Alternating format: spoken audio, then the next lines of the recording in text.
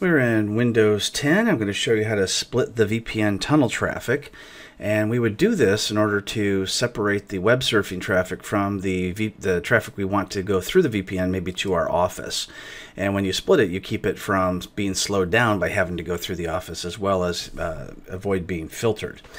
So if we go to our control panel and network and sharing center, what we used to be able to do was we would right-click on our VPN connection, go to Properties, and then go to the Networking tab, and then go to TCP/IP4 and hit the Properties button. But that no longer works.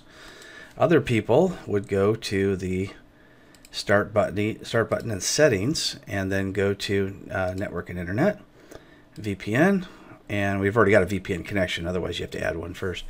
And they would click on the VPN connection, Advanced Options, and they say, hey, where is the option to split the tunnel? And it's just nowhere to be found.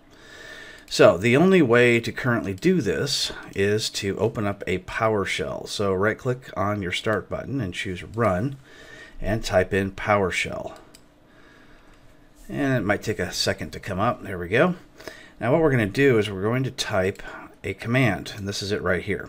Set VPN connection name, and in this case our name is VPN connection, but yours might be different. So just go back to Network and Sharing Center, change adapter settings, and you can see this is the name right here, VPN connection. Yours might be Office or Office VPN, something like that. So just make sure it's in quotations and you'll be fine.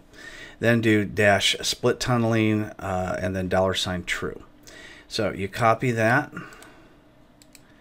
and paste it in and hit enter, and now it's done.